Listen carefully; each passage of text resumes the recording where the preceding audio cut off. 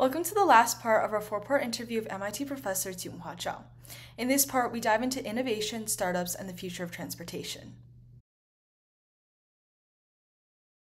All right, we can move a bit to more the technology and entrepreneurship part. Technology and entrepreneurship play a big role in Professor Zhao's work. He teaches students how to launch mobility and innovations. In this segment, we'll explore how new technologies and startups are shaping the future of transportation. So let's start with the current state of the mobility startup ecosystem. What are the exciting emerging mobility technologies in your mind? I mean, there are obvious ones like Waymo, Zoox, or Joby, Apollo Go, all those exciting ones. But I also want to mention a few, I think, area that's a niche market. For example, companies help with blind people to navigate the system, right? There's this peripheral system that to support charging, repair, emergency services of electric vehicles, right? There's also innovations like in the air industry, or broadly defined, but the traditional air industry, but also this new uh, urban or regional air services like Jet Zero. They developed this body wing blended aircraft can improve the fuel efficiency by 50%, right? So those are the exciting areas in transportation startup, ranging between this from this uh, sizable companies like Waymo, Zoox, to this very small niche companies who try to solve a very small problem. So there's a wide range of exciting startups going on. What are the main challenges for these technologies? Are they more innovation challenges or regulatory challenges? I mean, obviously both exist, but relative to a startup in, say, information technology, right? Providing a social media apps, the regulatory challenge in transportation domain is higher because transportation, you cannot service it in the vacuum. You have to rely on public facility, public infrastructure. Often the roads, the water, the air are heavily regulated for very good reasons, Yeah. right? So startup in transportation or mobility sector have to deal with those public sectors, both in terms of regulatory sense, but also in terms of the supportive sense, right? The public sector is not just regulate, but also support. So the startup in mobility have to learn how to interact with the public sector, with the community much more deeply than if you start up in the, say, information technology sector. And this is more geared to younger folks like me. So, what are the biggest gaps or unmet needs in the mobility space that you think the next generation of entrepreneurs should focus on? And I'll be taking close notes on this one. Sure, yeah. The first one is I mentioned this niche market, the mobile service for disabled, for the Mhm. blind, the mobile service for senior, Yeah. for use, right? So this is a actually quite sizable market with a huge social need that need to be met. There's another categories on this data governance, privacy, how to define property right of data, right? How do you aggregate the data, use the data without infringing on individual privacy, or how do you enable a meaningful market transaction of that? The third one I would add is the resilient system, resilient both in terms of the against these natural disasters, uh, climate change, but also resilient against the cyber attack, security issues there. Right.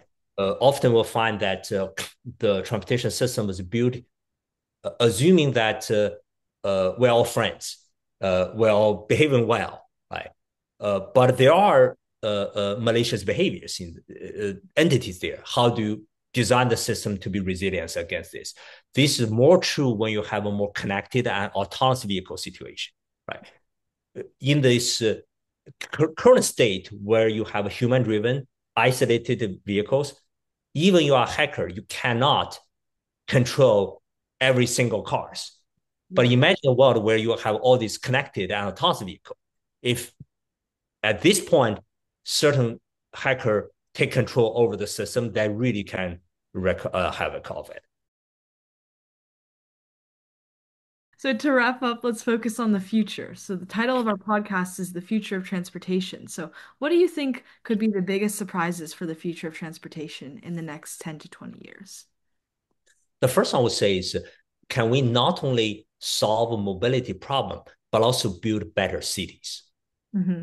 Right? The goal is not just transporting more vehicles, have more vehicle mile traveled, but to build vibrant, livable, creative cities. That's one goal I would wish to see. The second one is on climate change. In the US, transportation contributes 29% of the CO2 emission. I think we'll do it at some point. The question is, can we do it quickly enough?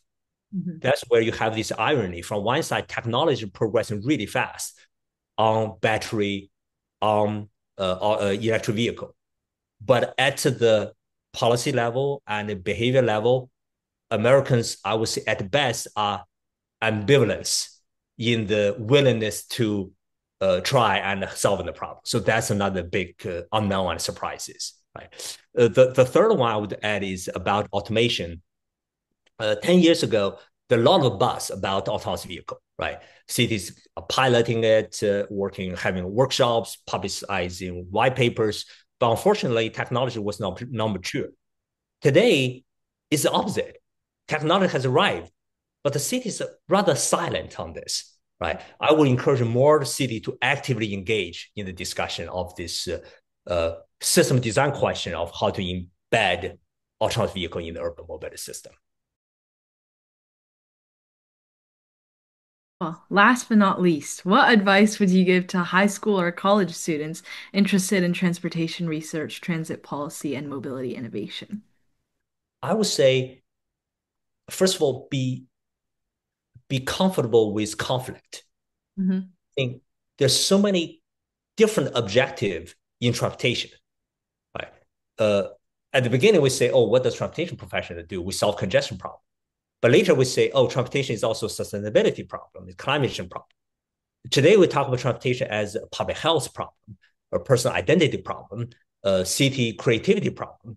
So as an individual researcher, the particularly younger ones, just be comfortable embracing multiple definitions of what success, what transportation is about. Right. That's the first one.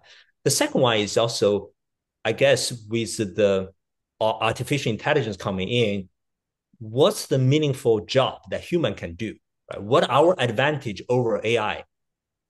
I would say it's very much unknown at this stage. Yeah. For that, I only say what I would say is be mentally prepared for changes. Mm-hmm. If every 3 years I had to learn something new and adapt myself, so be it. Right? Be prepared, be almost anticipate such changes in the future career, rather than say, I learned these tools, I'm going to work on for 20 years. That year, I think, will be gone. Well, thank you so much for joining our podcast, and I certainly learned a lot, and hopefully, other people can also learn a bit. So, thank you so much. Thank you. Very much enjoyed the conversation with you. Thanks, Sophia. Thank you so much for watching. If you enjoyed, hit like, subscribe, and stay tuned for more deep dives into the future of transportation. I'll see you next time.